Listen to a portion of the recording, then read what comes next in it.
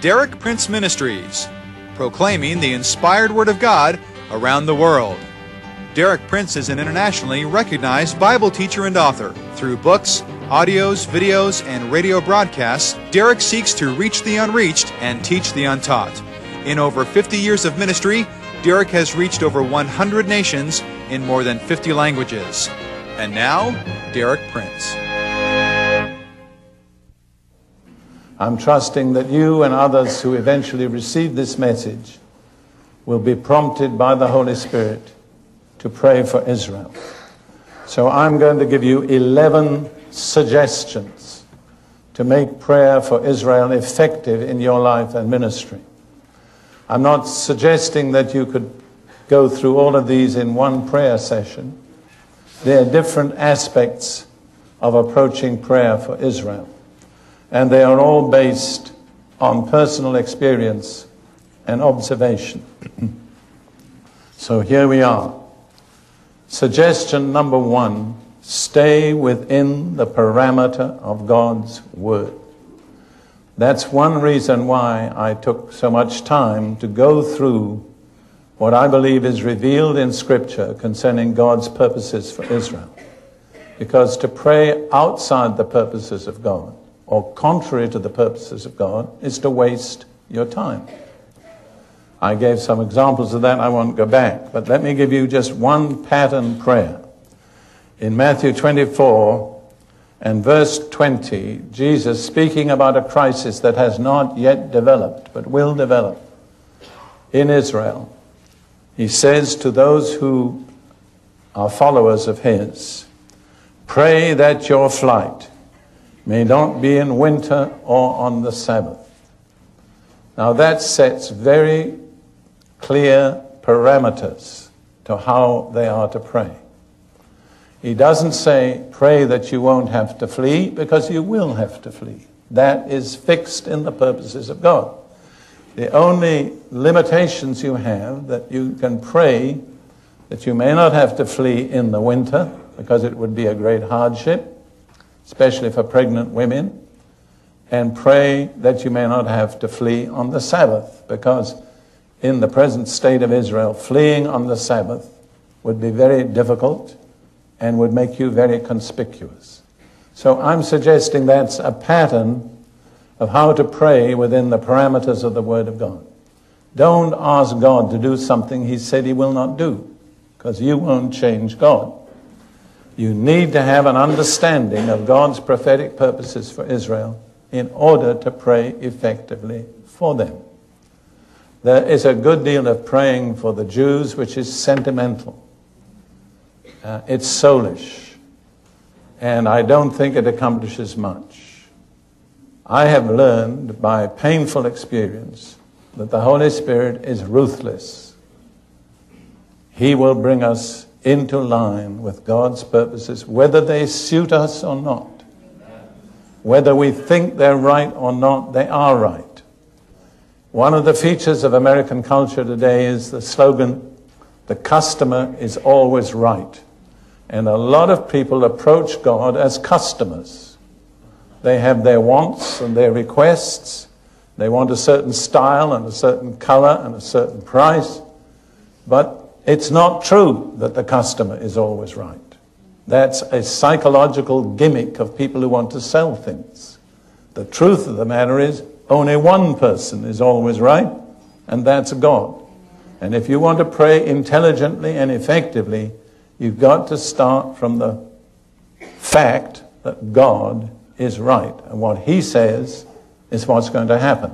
But He gives us the privilege of praying into being His Word. That is the most powerful prayer that you can ever pray, is in line with the Word of God. In 1 Chronicles 17, David had a plan to build a temple for the Lord. And the prophet Nathan said to him, go ahead, that's a wonderful idea. But God dealt with Nathan in the night and said, that's not my idea. David is not the one to build the temple for me. So go and tell David, you wanted to build a house for me, but the Lord says, I'm going to build a house for you.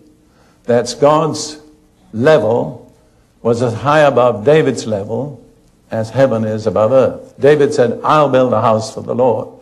The Lord said, no, David, I'll build a house for you. So David came before the Lord the next day, and in his prayer, he said these words, do as you have said.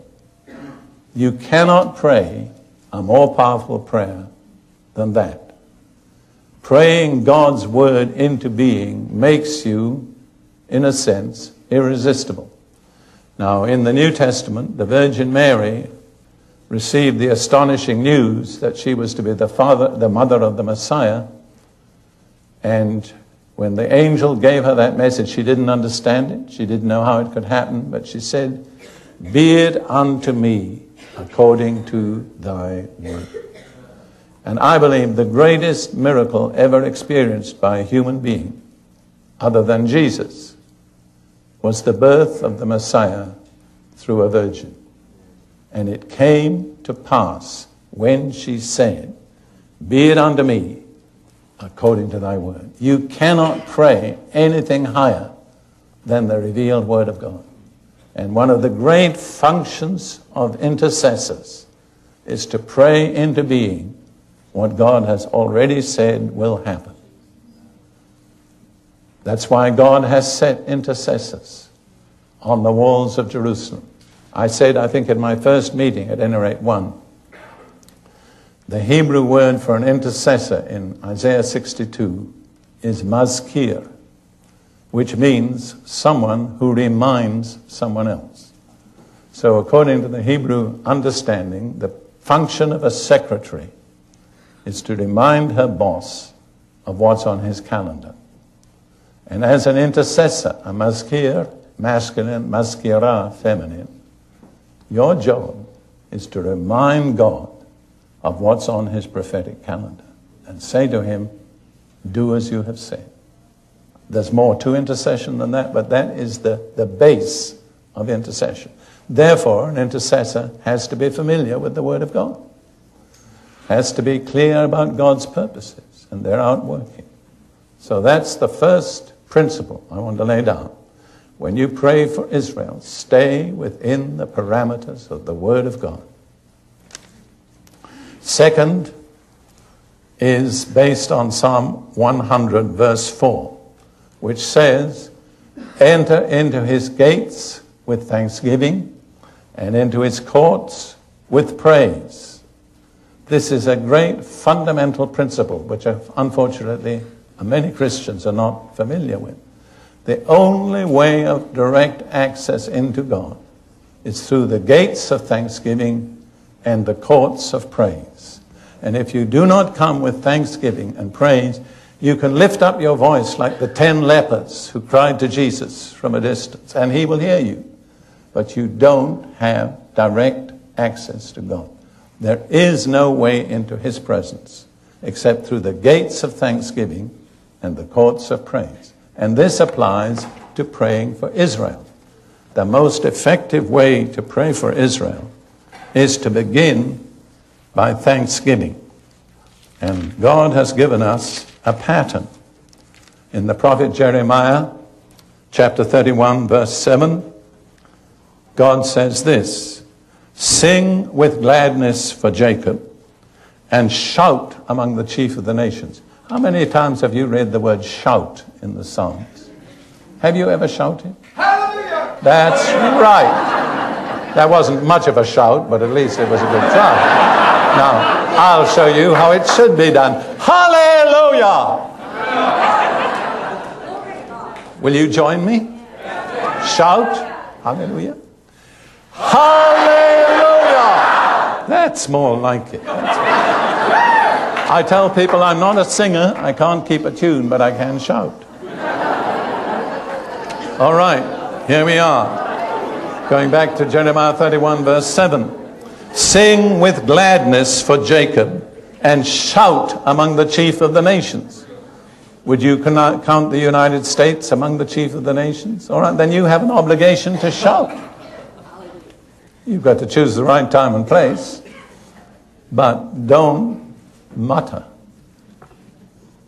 Be clear, be bold, Be articulate, if you can. All right. Sing with gladness for Jacob. Shout among the chief of the nations. Proclaim. You know this little book of ours? Prayers and proclamations. That's a way you can proclaim. Sometime in this message, Ruth and I will give you some pattern proclamations for Israel. Proclaiming is releasing the word of God into a situation. I've told people, and it's in this little book, when Moses stood before the Lord, and the Lord said, I want you to go back and redeem my people from Egypt. Moses said, I've got nothing to go with. What can I take? And the Lord said to Moses, what have you got in your hand? And Moses said, this is a little paraphrase, just a staff like every shepherd carries. He didn't think there was much to his staff. The Lord taught him a lesson. He said, throw it down on the ground. And it turned into a snake. And Moses ran from his own staff. He had no concept of the power that he held in his hand. Well, then the Lord said, pick it up by the tail. And I'm sure in Arizona you have some experience of snakes. Everybody knows you don't pick a snake up by the tail. But Moses did it, I'm sure, with trembling. And it became a staff in his hand again. And the Lord said to Moses, take your staff and go. This is a little paraphrase. That's all you'll need. And if you follow the story of the Exodus, Moses never needed any other instrument or weapon but his staff. Every miracle was released through the staff of Moses, including the opening of the Red Sea and the closing of it on the Egyptians. Now, I want to suggest to you, you may be like Moses. You have a staff in your hand and you don't know how powerful it is. And the staff in your hand is your Bible. And you release its power by proclamation. Boldly and in faith, you proclaim the word of God into any given situation. And you release God's supernatural power into that situation. And so the Lord says in this verse, proclaim, release my promises into the destiny of Israel. And then he says, give praise. So there's a time for giving praise. I believe probably at the end of this message, we will take some time to praise the Lord. I hope so. And say, O Lord, save your people, the remnant of Israel. Notice there are 5 things the Lord said to do. Sing, shout, proclaim, praise, and pray. Because to say, O Lord, save your people is prayer. So those are 5 responses we can make to the promises of God.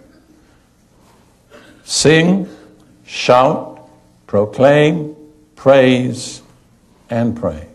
But notice pray comes at the end. What makes prayer effective is going through the previous stages. So, enter into God's gates with thanksgiving and into his courts with praise, and specifically give him thanks and praise for what he is doing and for what he's going to do for Israel. Now, the third suggestion I have applies both to Jews and to Gentiles. And it is, confess your sins against one another to the Lord. You see, the true intercessor is one who has come to confess sin before the Lord. The perfect pattern of this is Daniel.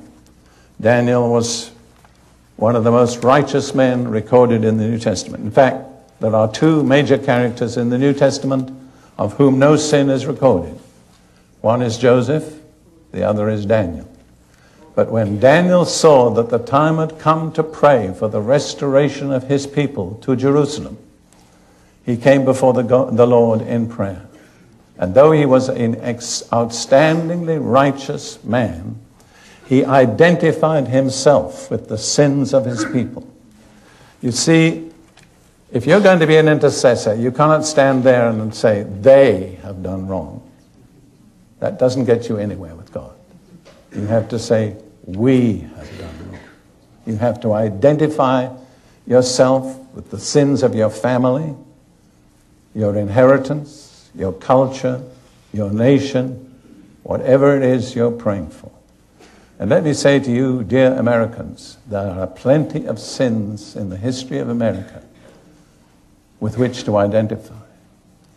When you've dealt with the sins against the blacks, then move on to the sins against the Indians, which had hardly been touched on by most Christians.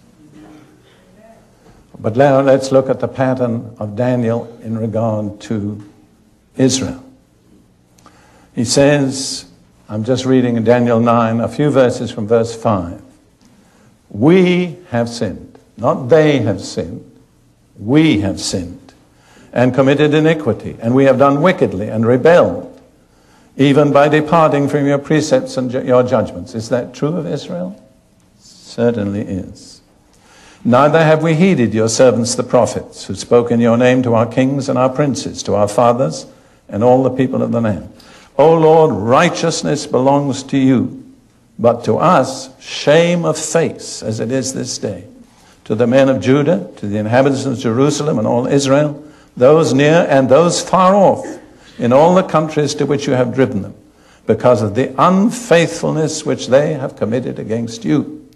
O Lord, to us belongs shame of face, to our kings, our princes, and our fathers, because we have sinned against you.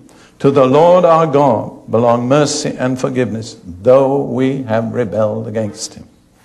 We have not obeyed the voice of the Lord our God to walk in his laws which he set before us by his servants the prophets. Yes, all Israel has transgressed your law and has departed so as not to obey your voice. Therefore the curse and the oath written in the law of Moses, the servant of God, have been poured out upon us because we have sinned against him. And we could continue, but you see the pattern? Don't be self-righteous. Don't stand at a distance like the Pharisee in the temple who said, I am not as this publican. I fast twice in the week. I give tithes of all I possess. And the publican, the tax collector, said, Lord, be merciful to me, a sinner. And Jesus said the publican went to his house justified. The Pharisee didn't. Pharisaical prayers are abomination to the Lord. All right, now let me just relate something that happened this past June. I was a speaker at a conference in Jerusalem of the ICCC. Do you know what the ICCC is? It's hard to get all the C's right. It's the International Christian Chamber of Commerce. It's a group of international businessmen who have decided to commit their businesses and their expertise to promoting the kingdom of God. They're not living for profit, they're living for God. And it's international. It's headed by a Swede, and there are Germans, and there are British, and there are French, and there are others. And a branch is just recently opened here in the United States. And they decided this past June to hold their international conference in Jerusalem.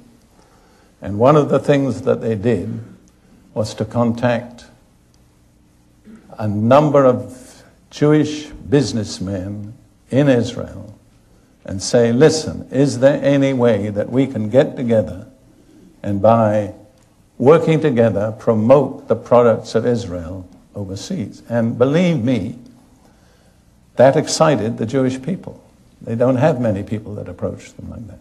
Anyhow, it so happens I was the speaker on the final evening, and my theme was the life of Jacob as a pattern for what's going to happen to Israel. And I explained how when God told Jacob, after about 14 or 15 years, time had come to go back to his land and his inheritance, he set out with his wives and his 11 children and all his possessions. And he got as far as the stream that is the border of Israel on the east. And he received news that his brother Esau was coming to meet him with 400 armed men.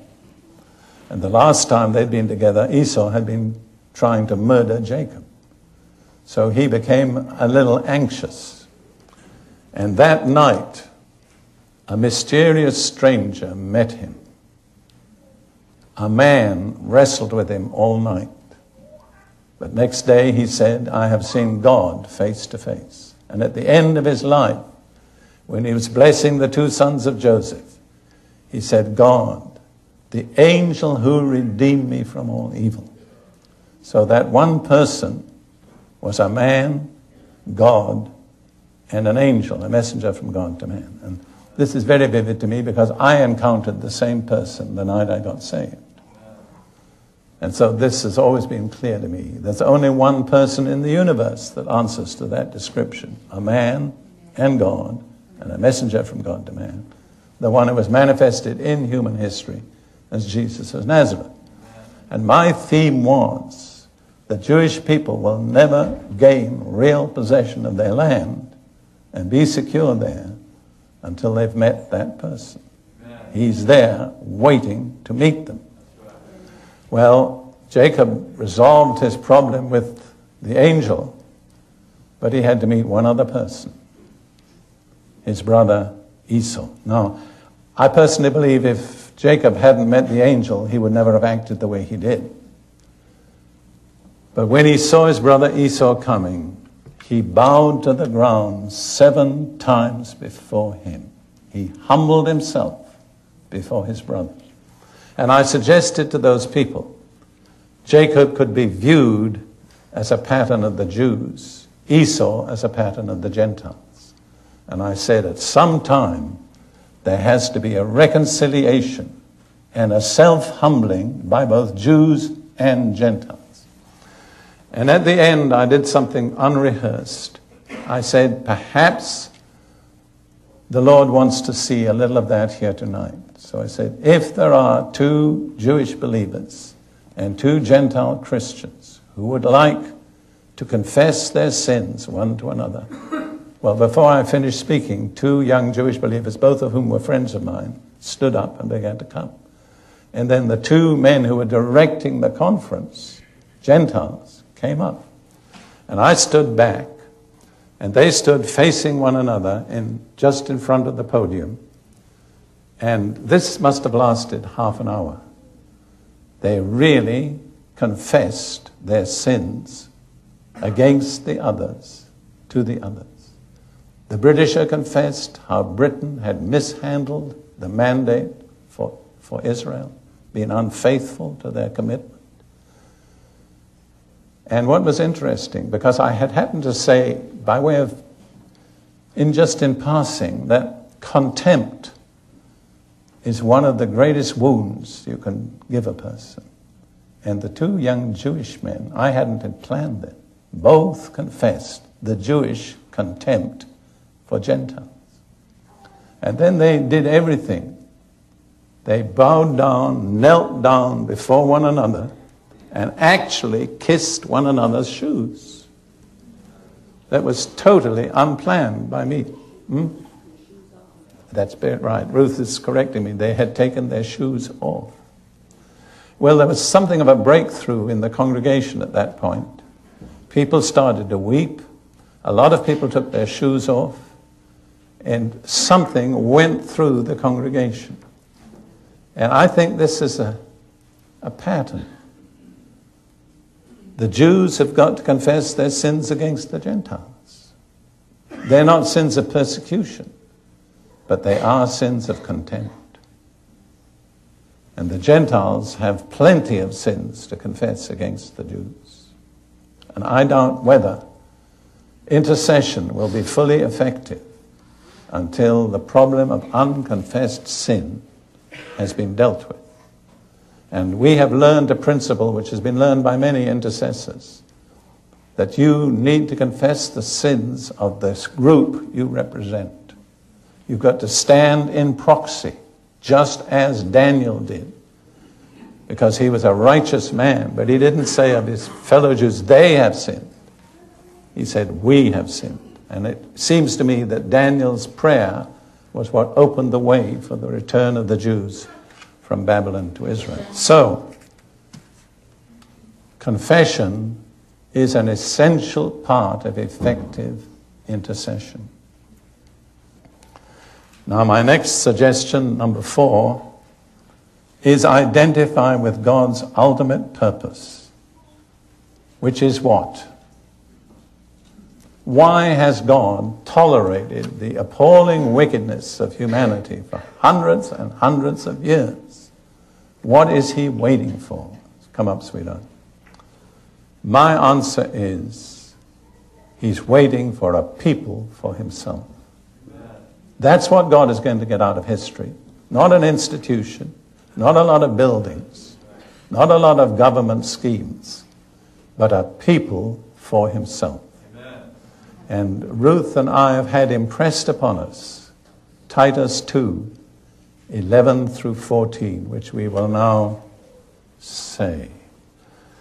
The grace of God that brings salvation has appeared to all men, teaching us that denying ungodliness and worldly lusts, we should live soberly, righteously, and godly in the present age, looking for the blessed hope and glorious appearing of our great God and Savior, Jesus Christ, who gave himself for us, that he might redeem us from every lawless deed and purify for himself his own special people, zealous for good works. That's what God intends to get out of history. His own special people, zealous for good works. That's why he waits with endless patience while wickedness runs its course, because God has a chosen remnant, both Jew and Gentile. And he's not going to let history close till every one of them has come to him through Jesus. So when you pray for Israel, don't start by praying for political issues. You can do that, but that's not primary. What is primary is that Israel will become the special people that God is after. And he's going to go on until he gets it.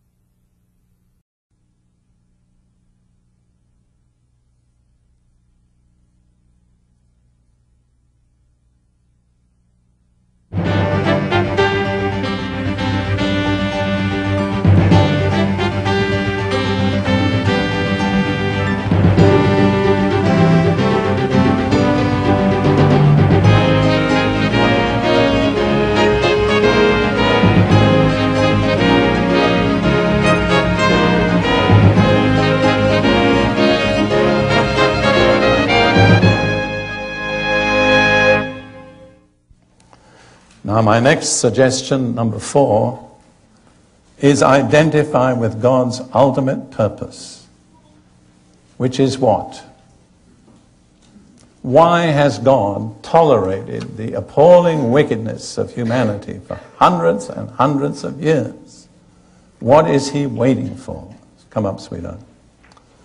My answer is, he's waiting for a people for himself. That's what God is going to get out of history. Not an institution, not a lot of buildings, not a lot of government schemes, but a people for himself. Amen. And Ruth and I have had impressed upon us Titus 2, 11 through 14, which we will now say. The grace of God that brings salvation has appeared to all men, teaching us that denying ungodliness and worldly lusts, we should live soberly, righteously, and godly in the present age, looking for the blessed hope and glorious appearing of our great God and Savior, Jesus Christ, who gave himself for us, that he might redeem us from every lawless deed and purify for himself his own special people, zealous for good works. That's what God intends to get out of history. His own special people, zealous for good work. That's why he waits with endless patience while wickedness runs its course, because God has a chosen remnant, both Jew and Gentile, and he's not going to let history close till every one of them has come to him through Jesus. So when you pray for Israel, don't start by praying for political issues. You can do that, but that's not primary. What is primary is that Israel will become the special people that God is after. And he's going to go on until he gets it. Now, the next principle is connected with that. It's based on Zechariah 4:6. This is the word of the Lord to Zerubbabel. Not by might and not by power, but by my Spirit, says the Lord of hosts. That's the Lord of armies. So if it was a question of might or power, God has it all. But might and power, laws and military power, will not do what needs to be done. Because what needs to be done is to change the heart of men and women. And the only agent that can do that is the Holy Spirit. So you can get very upset about the political situation in Israel, and we often do. But bear in mind that God is tolerating a lot of things he doesn't approve of, because he's waiting for his own special people. And the only power that will accomplish that is the mysterious, invisible power of the Holy Spirit. In 2 Corinthians chapter 3, verse 3, Paul brings out this principle. In this chapter, he's kind of stating his qualifications to be a preacher. And it impresses me that he didn't say he studied under Gamaliel. He doesn't trot out his degrees. But he says, you want to know my message? Go to Corinth. Because he said, when I arrived there, no one had ever heard the gospel, and it was a wicked city, full of every kind of immorality and wickedness. But he said, go and look at the people that have heard my message, and then you'll know what I believe. See, that impresses me, pastors and others here. The real justification of your ministry is what you produce. Paul could have said all sorts of things about his rabbinical learning, but that wasn't what interested him.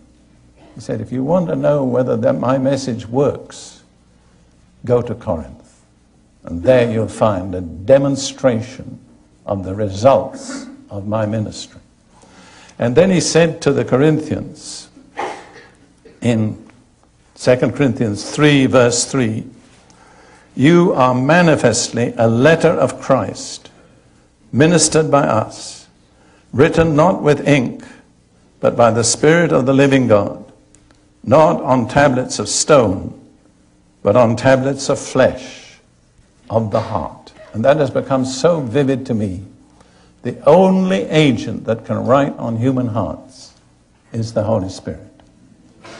And if the Holy Spirit isn't in our preaching, we can lecture people, admonish people, challenge people, accuse people, but nothing will happen. It's only in the measure that the Holy Spirit flows through us that people's hearts can be changed. And God is looking for a people whose hearts have been changed from hard stone to vibrant, responsive flesh. and he'll wait till he's got it. It'll often inconvenience us. We'll have to deal with awkward people who get in our way and interfere with our pleasures and make life difficult for us. But God says, too bad. But I'm waiting till I've got the people that I'm looking for. And that will only come by the Holy Spirit. And one of the greatest and most effective intercessory prayers is to pray for the release of the Holy Spirit upon Israel. And it's beginning to happen, but it needs a great deal more. All right. Suggestion number 6, pray according to Psalm 102, verses 13 and 18. Let's turn to that and read it. Psalm 102, verses 13 and 18. This is a revelation that was given to the psalmist in a mood of deep despair. I mean, he'd come to the end of everything. He felt God had lifted him up and then thrown him away. What can be worse than that? And the opening verses of the psalm are all a dirge, a mournful dirge. But then, dear brothers and sisters, if you're struggling with depression, of course none of you are, except that it's the most common single psychological problem of Christians. If you should be struggling with depression, do what the psalmist did. Look away from your problems and look to the Lord. Because as long as you focus on your problems, you'll have to live with them. And so much counseling is just causing people to focus on their problems. And there's no solution. But the psalmist said in verse 12, but you, O Lord, shall endure forever, and the remembrance of your name to all generations. And there was a total change of mood at that point. And he had a revelation of the end-time visitation of God upon the Jewish people. And he said, you will arise and have mercy on Zion, for the time to favor her. Yes, the set time has come. For your servants take pleasure in her stones and show favor to her dust. Now that's one of the marks of God's servants. They take pleasure in Jerusalem's stones and show favor to Jerusalem's dust. Do you have that mark? Then it says, so the nations shall fear the name of the Lord, and all the kings of the earth your glory.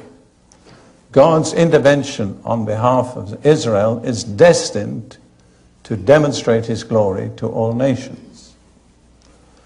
Verse 16, for the Lord shall build up Zion. He shall appear in his glory. The old King James said it, when the Lord shall build up Zion, he shall appear in his glory. One of the great indications that we're approaching the end of the age and the Lord is getting ready to appear in his glory is that he is rebuilding Zion. So every one of us who love the Lord should be happy for that. Now the psalmist said, the time to favor her, the set time has come. Sweetheart, come up again. We're going to do another. The Hebrew word for set time is moed, which is the word used of all the sacred festivals of Egypt, of Israel. Passover, Pentecost, Yom Kippur, the New Year, everything. So God has a calendar. And on his calendar there are certain moadim entered it beforehand. You see, that's your business as an intercessor. It's to remind the Lord of what's on his calendar. Then you become the Lord's maskir, or more probably maskirah. And one of the most effective forms of intercession is to say, Lord, this is the set time to favor Zion. Please do what you've said. Now, I've asked Ruth up because we have a rather complicated grace that we say at meals 4 times a day, because we eat 4 times a day. Not because we're greedy, but because it's easier to avoid putting on weight if you eat smaller meals more frequently. Now, I make no charge for that advice. So, we are going to say the grace we say before every meal. Now, I can't help smiling because there was a meeting in Britain, I think 2 or 3 years ago. And I was talking along this line and I said, come up, Ruth, and we'll say our grace. Well, Ruth got the giggles. And I didn't really know what she was giggling about. She said, I was thinking all those people, they've been a long time without food. And if we say a grace, it'll just stimulate their appetite. Anyhow, we said it amidst our giggles. So now, the family grace started in 1938 with my first wife in Jerusalem. And it was very simple. Like everything my first wife did, dear Heavenly Father, bless our food in Jesus' name. But gradually, accretions have taken place, mainly through me. So we might as well give you the whole thing. It takes a little while. I warn people when they eat with us, when we say Amen, that doesn't mean the end. So. All right, are we there? Dear Heavenly Father, bless our food in Jesus' name and the hands that prepared it. Show mercy and favor to Israel in this set time. Send revival to the United States, Great Britain, and the English-speaking world. Amen. That's not the end. Then we say, quicken our mortal bodies by your Holy Spirit and help us to eat wisely. And then we make a proclamation. Shall we make one now? What should it be? You tell me. Well, we'll do 1 Thessalonians 5:23 and 24. Now may the God of peace himself sanctify us completely, and may our whole spirit, soul, and body be preserved blameless at the coming of the Lord Jesus Christ. Faithful is he who calls us, who also will do it. So that's a little pattern. But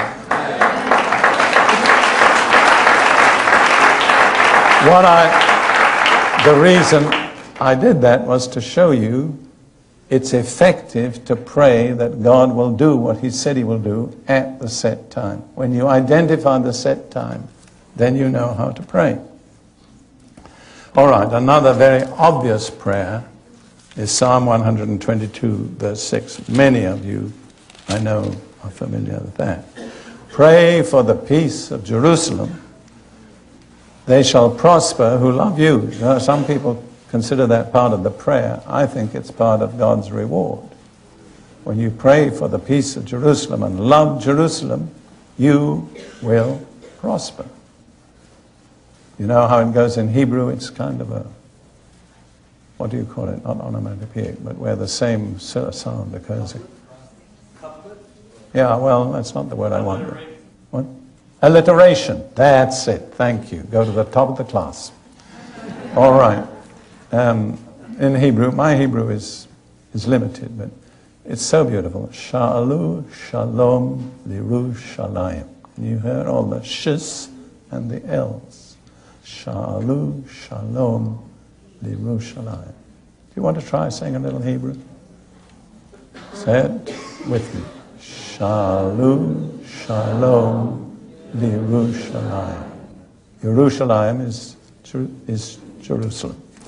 Now, I want to say again, when you pray for the peace of Jerusalem, you have to pray with an intelligent understanding of God's prophetic purposes. It doesn't just mean that peace will come down upon Jerusalem now and everybody will stop fighting everybody else. Not at all. But it means go on praying till God's purposes for the way that peace is to come to Jerusalem shall be worked out. And the truth of the matter is, Jerusalem will never know peace until the Prince of Peace comes.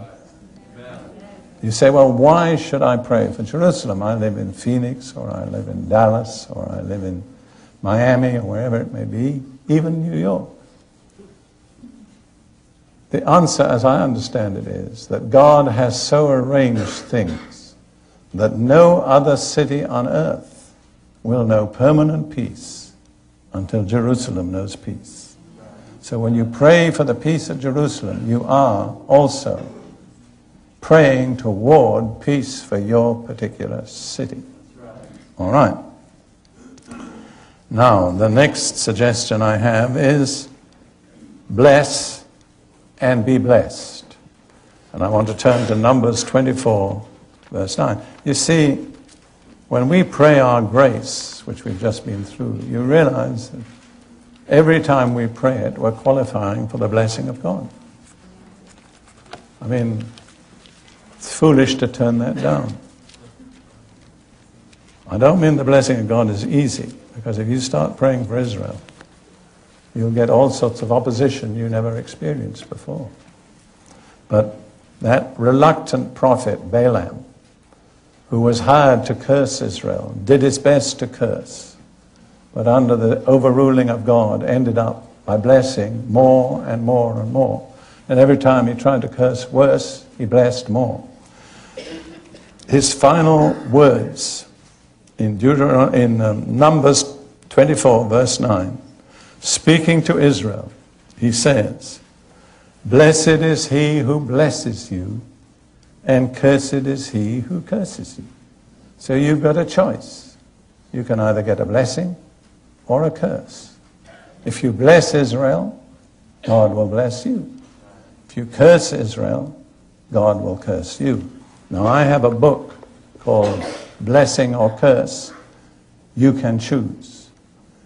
And the theme of this book is, first of all, are you under the blessing of God or the curse of God? Because a lot of people are under the curse of God and don't know it. That's why their lives are going wrong. And then the next theme is how to get out from under the curse and get into the blessing. And I deal with most of the common causes for curses. And one of the commonest and the most destructive is anti-Semitism. Anti-Semitism automatically brings the curse of God upon an individual, a community, a church, a nation, or a civilization. And I have here in chapter 8 of this book the testimony of a Palestinian Arab who is a personal friend of ours. His name, which is given in the book, is Nabil Haddad. And he was born in Haifa. Immigrated to the United States, went into business, became very successful. In fact, at one time he owned 9 McDonald's, and then went bankrupt. And in the course of all that, met the Lord and was baptized in the Holy Spirit. And then God began to deal with him about his finances. And he heard Derek Prince preaching on curse or blessing or curse. And then he says at the bottom of page 85, "For months the Lord continued to show me additional areas of curses in my life. Each time I repented and claimed my release on the basis of Jesus becoming a curse for me. One day as I was worshiping, I said, 'How great you are! You created the universe and everything in it.' The Lord asked me if I really believed that. I said, 'Yes, Lord.' He said, 'What about the Jewish people? Do you still hold resentment in your heart against them?' Now, 98% of Palestinian Arabs have resentment for the Jews, and they have some pretty strong historical reasons for it. So God said to him, 'What about the Jewish people? You still hold resentment in your heart against them.' I remembered how my whole family had always cursed the Jews. And this is a pretty typical Palestinian Arab family. He was a good class, and they were nominal Christians. But they always cursed the Jews.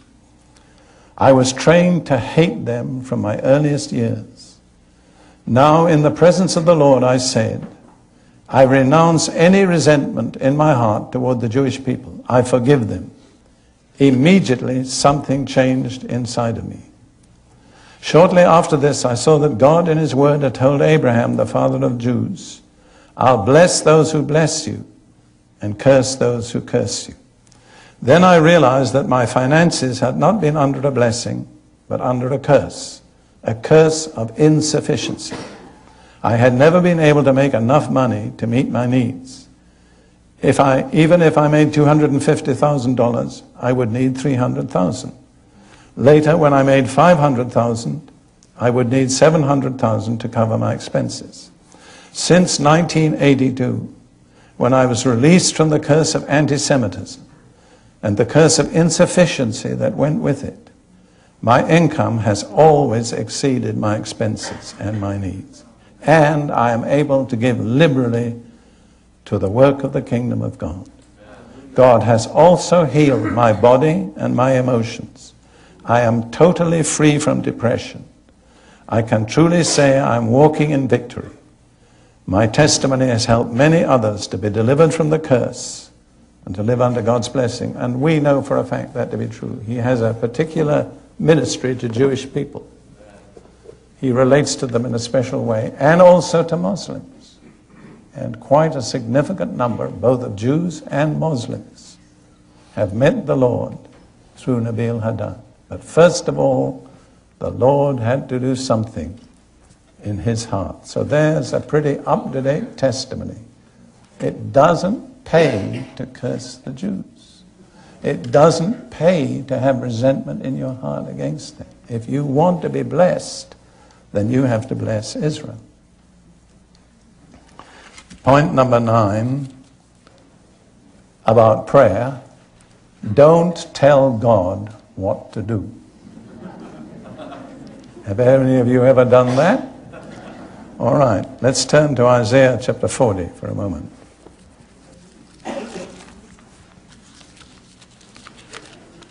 Just a short passage from Isaiah 40.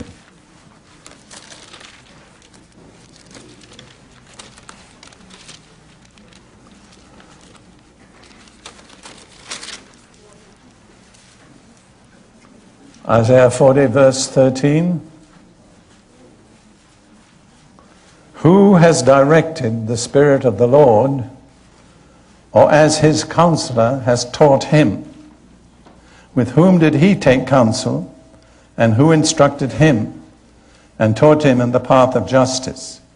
Who taught him knowledge, and showed him the way of understanding? Behold, the nations are as a drop in a bucket, and are counted as the small dust on the balance. Look, he lifts up the isles or the coastlands as a very little thing. And Lebanon is not sufficient to burn, nor its beasts sufficient for a burnt offering. All nations before him are as nothing, and they are counted by him less than nothing and worthless. Notice the declining order. First of all nations are as the small dust in the balance. Then they are as nothing, and then they are less than nothing. So God says, do you think I need your advice? Do I need to be instructed by you? Well, that's a very common failing of Christians. They think that God needs their advice, and they're prepared to tell him what to do and how to do it. And that's often true in the political realm. When it comes to election time, a lot of Christians tell God who should be elected. And they're sometimes wrong. Yes? Yes. You see, last year there were elections in Israel and in the United States. And I was in Israel when the elections took place. And just before the election, we had a most unique meeting when a lot of different Jewish congregations came together near Tel Aviv. And I mean, you know the saying, if you have 3 Jews in a city, 2 Jews in a city, you knew 3 synagogues, you know that saying? One for one of them to go to, one for the other, and one in which neither of them would be seen dead. Well, some of that carries over when they become believers. And it is not easy for the Jewish congregations in Israel to relate to one another, although tremendous progress has been made. There are 7 Hebrew-speaking congregations in Jerusalem, and they meet regularly once every month for fellowship, which is a tremendous stride ahead. Anyhow, we were down there near Tel Aviv, and the remarkable thing was there was no disharmony among any of us the whole time. And we felt we had prayed through about the election. And I think great majority of Jewish believers were convinced that Shamir ought to be re-elected. But he wasn't. Well then, a little while later, here in the United States, there were the presidential elections. And as I understand it, many committed Christians believed that Bush should be re-elected, but he wasn't. So don't try and tell God what to do.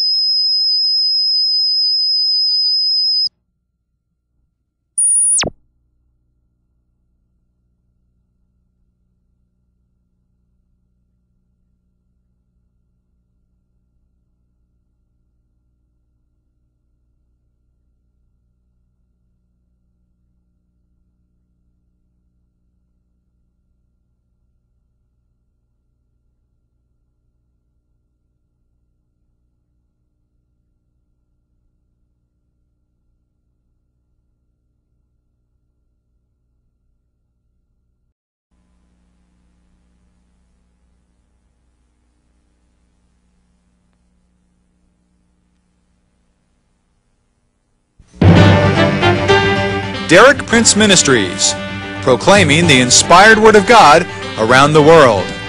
Derek Prince is an internationally recognized Bible teacher and author. Through books, audios, videos, and radio broadcasts, Derek seeks to reach the unreached and teach the untaught.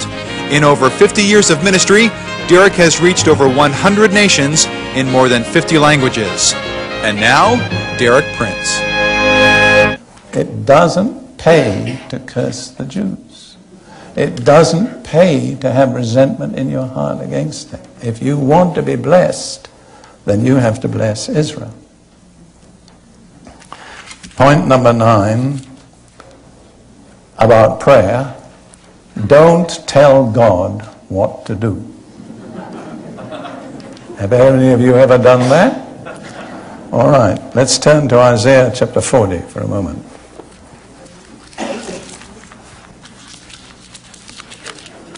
Just a short passage from Isaiah 40.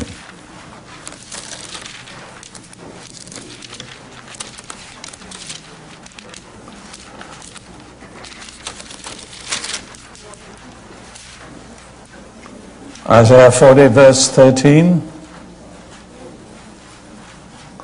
Who has directed the Spirit of the Lord, or as his counselor has taught him? With whom did he take counsel, and who instructed him, and taught him in the path of justice? Who taught him knowledge, and showed him the way of understanding? Behold, the nations are as a drop in a bucket, and are counted as the small dust on the balance. Look, he lifts up the isles or the coastlands as a very little thing. And Lebanon is not sufficient to burn, nor its beasts sufficient for a burnt offering. All nations before him are as nothing, and they are counted by him less than nothing and worthless. Notice the declining order. First of all nations are as the small dust in the balance. Then they are as nothing, and then they are less than nothing. So God says, do you think I need your advice? Do I need to be instructed by you? Well, that's a very common failing of Christians. They think that God needs their advice, and they're prepared to tell him what to do and how to do it. And that's often true in the political realm. When it comes to election time, a lot of Christians tell God who should be elected. And they're sometimes wrong. Yes? Yes. You see, last year there were elections in Israel and in the United States. And I was in Israel when the elections took place. And just before the election, we had a most unique meeting when a lot of different Jewish congregations came together near Tel Aviv. And I mean, you know the saying, if you have 3 Jews in a city, 2 Jews in a city, you knew 3 synagogues. You know that saying? One for one of them to go to, one for the other, and one in which neither of them would be seen dead. Well, some of that carries over when they become believers. And it is not easy for the Jewish congregations in Israel to relate to one another, although tremendous progress has been made. There are 7 Hebrew-speaking congregations in Jerusalem, and they meet regularly once every month for fellowship, which is a tremendous stride ahead. Anyhow, we were down there near Tel Aviv, and the remarkable thing was there was no disharmony among any of us the whole time. And we felt we had prayed through about the election.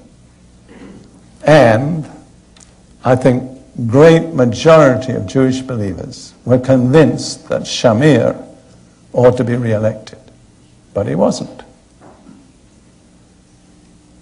Well then, a little while later, here in the United States, there were the presidential elections. And as I understand it, many committed Christians believed that Bush should be re-elected, but he wasn't. So don't do. Now, let me add a little comment. If Shamir had been re-elected in Israel, most Americans would have thought it was a terrible mistake. And if Bush had been re-elected in the United States, most Israelis would have thought it was a terrible mistake. Because I'm sorry to say that Bush and above all Baker are regarded as anti-Semites, and so they are. And my dear friend Lawrence Lambert, speaking about the political situation quite early in 1992, before there was any talk about elections, said this, in view of the policy being followed by the American administration in regard to Israel. He said the American administration is on a collision course with Almighty God. And in November, they collided. That's the explanation. You see, as I understand it, the restoration of Israel is priority number one for God at this time. Before anti-abortion, before all the other issues, priority number one is the restoration of Israel. If the space given in the Bible to this theme is any indication, there is chapter after chapter after chapter dealing with the restoration of Israel. Nobody can line up against that and prosper. And I don't believe God has given authority to any politicians to decide how much of Israel should belong to the Jews. Because God has already said, I've given it all to them. Now, as I said in a previous meeting, I saw this with my own nation, Britain. I saw the British government emerge from 2 world wars victorious, but I was actually living in Jerusalem when the British administration, not openly, but in an underhand way, took its stand opposing the birth of the State of Israel. And Israel, with 600,000 people, survived a war with 6 Arab nations numbering 40 million. The British didn't think it could happen. So they thought, we've got to back the winning horse. But you know what happened? Israel survived. The British Empire didn't. It disintegrated without any obvious political reason. Immediately, the British government took its stand against the birth of the State of Israel. And I tell my dear American friends, be very careful. It happened to Britain when it was the most powerful empire on earth. And no matter how powerful the United States may be, if it takes a stand against God's purposes for Israel, ultimately, it will fall apart. I am not politically minded, but I have a certain understanding of the Scriptures. So, come back to my little suggestion. Don't tell God what to do. Let me also say this, and I think it's important to say it. Nationalism is a sin. Patriotism is a virtue. The difference is, patriotism puts the interests of God's kingdom before the interest of my nation. Nationalism puts the interest of my nation before the interest of God's kingdom. And the great recent warning is what happened in Germany at the time Hitler came to power. Because there were many fine, born-again German Christians at that time, especially in Prussia, in the area of Prussia. But their nationalism overcame their commitment to Jesus. And so many of them, most of them, identified with Hitler and supported him to their own unlimited loss. So I say to American Christians, don't make that mistake. America is not indestructible. Israel is. I don't know of any passage in the Scripture that guarantees the continuation of the United States. Do you? But there's a lot in the Bible that guarantees the continuance of Israel. So don't set yourself up against God. Humble yourself. If you really want to pray effectively for your own nation, 2 Chronicles 7:14 has the key. If my people who are called by my name will humble themselves. You see, until you've humbled yourself, all the rest doesn't apply. I've taught people for more than 30 years here in the United States, you need to pray for your government. I've quoted that scripture hundreds of times.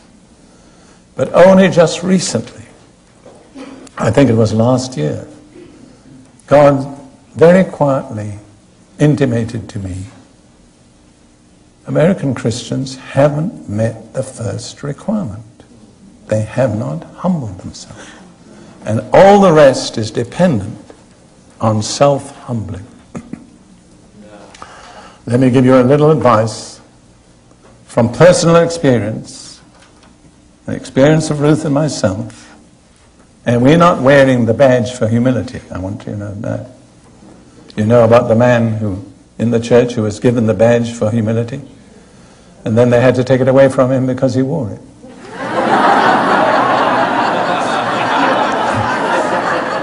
Well, we're not even, we don't have a badge for humility, but we have. And we have learned that without our recognizing it, there was in our lives a great deal of pride. Partly because I was a successful preacher. But that's a contradiction in terms, isn't it? To be proud of being a successful preacher. Come up, sweetheart, we're going to do another proclamation. They'll have a real full diet of proclamations this time. So, about 3 or 4 years ago, we started proclaiming the last 3 verses, or maybe 4 verses, of Psalm 19. And I want to say, when you start proclaiming something, you have no idea what it will do to you. So this is how it goes. Who can understand his errors? Cleanse me from secret faults. Keep back your servant also from presumptuous sins. Let them not have dominion over me. Then I shall be blameless, and I shall be innocent of great transgression. Let the words of my mouth and the meditation of my heart be acceptable in your sight, O Lord, my strength and my Redeemer. You see, we said, who can understand his errors? Cleanse me from secret faults. And God took us at our word. And we took a quote, sabbatical in Hawaii in 1990-91 to seek God. And he began to deal with us with our secret faults. I don't want to, there's no time to go into this, but God showed me one thing out of Scripture. The only way to have your sins forgiven is to confess them. If we confess our sins, he is faithful and just to forgive us our sins and to cleanse us from all unrighteousness. But if you don't confess your sins, God loves you, but your sins are not forgiven. And we discovered we had a lot of secret faults. And the essence of them all was summed up in the word presumptuous sins. What is one short, simple word for presumptuous? Pride, that's right. And God required us repeatedly to humble ourselves before him and before one another. And this is my recipe for self-humbling. Confess your sins to God. And if you're married, confess them to your spouse. It is very hard to be arrogant with a wife or a husband to whom you have confessed your sin. I believe that's essential for successful intercession. Let me read a verse in Isaiah 59. I'm outside my outline now, but I think I'm in the will of God. There's 2 verses in Isaiah which we Gentile Christians always tend to refer to the Jews, but the name Jew is not on it. Isaiah 59 verses 1 and 2. Behold, the Lord's hand is not shortened that it cannot save, nor his ear heavy that it cannot hear. But your iniquities have separated you from your God, and your sins have hidden his face from you, so that he will not hear. The one supreme barrier to answered prayer is sin. And sin is not a respecter of nationalities or denominations. And if we really want our prayers answered, we have to let God put his finger on our secret sins and then deal with them.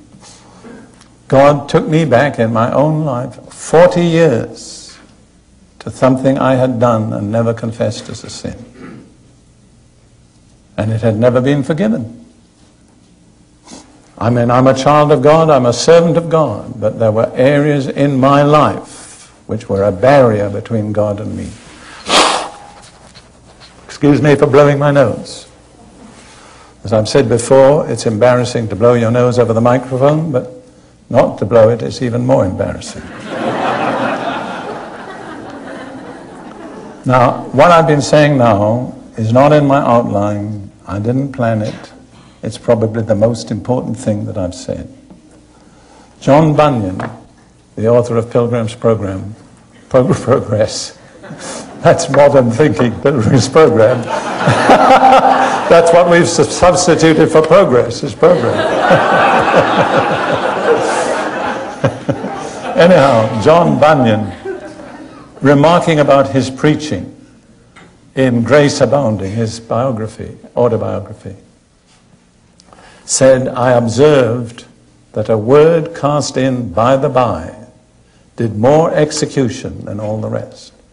In other words, he said, the words I didn't even plan to speak were the ones that really did the job. And I think tonight, without planning it or intending it, I've zeroed in on the number one problem of this congregation and practically all congregations in America at this time. We have become presumptuous. We have presumed on the grace of God. About 250 times the Bible speaks about the need for the fear of the Lord. That's the one thing that will keep you from being presumptuous. So let me come to the end of my... There's two more. This is number 10 and 11 if you've been following. Probably you haven't. Number 10, on how to pray for Israel, says, pray for the harvest of the Gentiles. Let me take you back to Romans 11:25, which says, blindness or hardness in part has happened to Israel until the full number of the Gentiles has come in. And so all Israel will be saved. All Israel will not be saved until every Gentile appointed by God for salvation has come in. So we, as people concerned about Israel, have a very important reason to be concerned about the salvation of the Gentiles.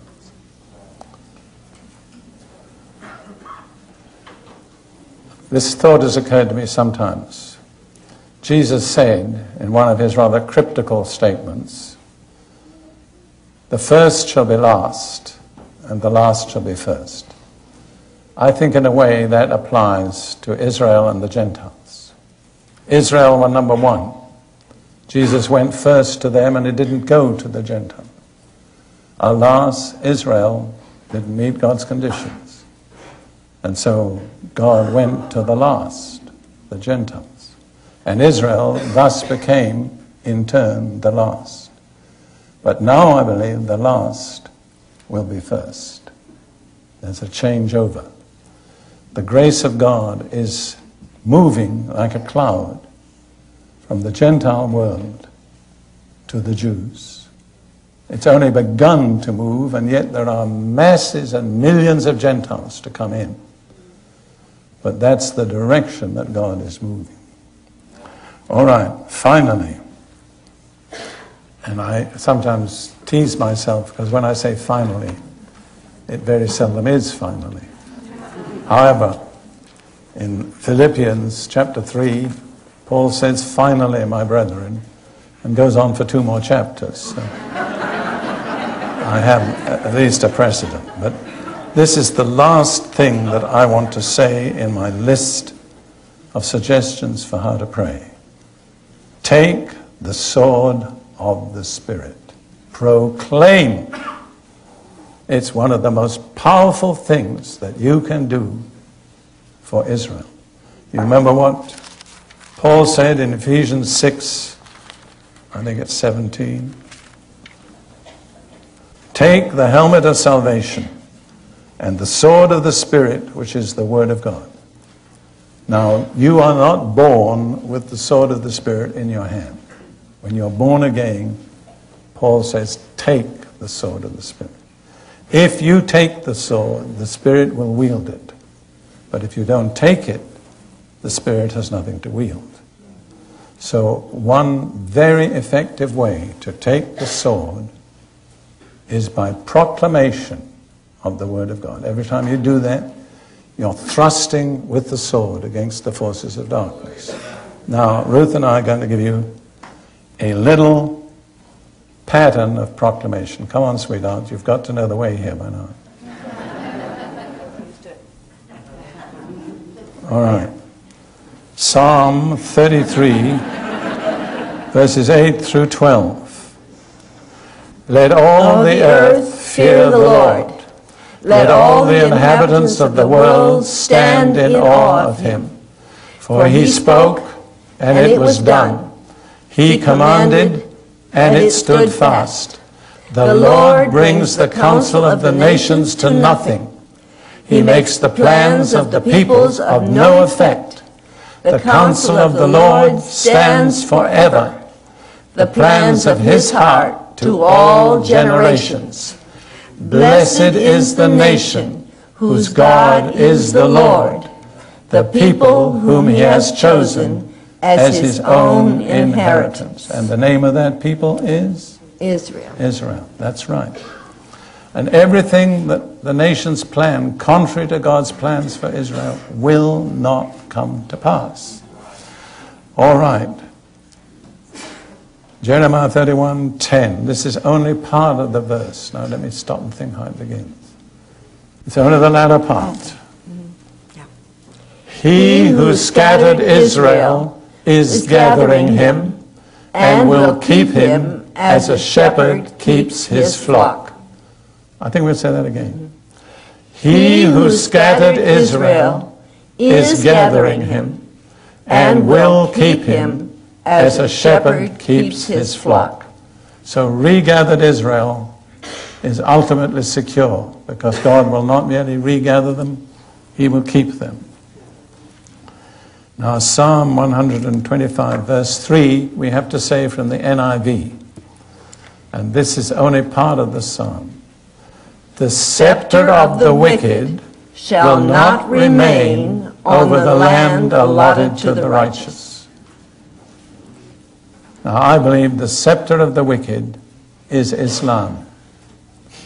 And it says the power of Islam will not ultimately continue to dominate the territory allotted to the righteous. At the same time, the Lord has to make the Jews righteous, so it's a double process. Then Psalm 129, verses 5 and 6. Let them all be confounded and turn back that hate Zion. Let them be like the grass upon the housetops, which withers before it grows up. And notice we're not against a nationality. We're only against a certain category of people, those who hate Zion. Let's say that again. Let them all be confounded and turn back that hate Zion. Let them be like the grass upon the housetops, which withers before it grows up. In other words, they will never come to maturity. They may have many plans and schemes, but they'll never come to full maturity. And then Psalm 17, verses 7 through 9, where we put Israel in, where the psalmist said, me. Now I've got to think how to start. All right, Psalm 17, verses 7 through 9. Show your marvelous loving kindness by your right hand, O you who save those who trust in you from those who rise up against them. Keep Israel. Keep Israel. Keep Israel as the apple of your eye. Hide us under the shadow of your wings from the wicked who oppress us, from our deadly enemies who surround us. That's the exact situation of Israel today. Let's do that once more. Show your marvelous loving kindness by your right hand, O you who save those who trust in you from those who rise up against them. Keep Israel as the apple of your eye. Hide us under the shadow of your wings from the wicked who oppress us, from our deadly enemies who surround us. So that's my 11 suggestions. You probably lost track of them. I will read them very quickly, and then we will move on with the meeting. I'm not going to take time to comment on them. I'll simply read them. Number 1, stay within the parameters of God's Word. Number 2, enter with thanksgiving and praise. Number 3, whether Jews or Gentiles, confess your appropriate sins against the other. Number 4, identify with God's ultimate purpose, a people for himself. Number 5, only by God's Spirit. Number 6, plead for mercy and favor in this set time. Number 7, pray for the peace of Jerusalem.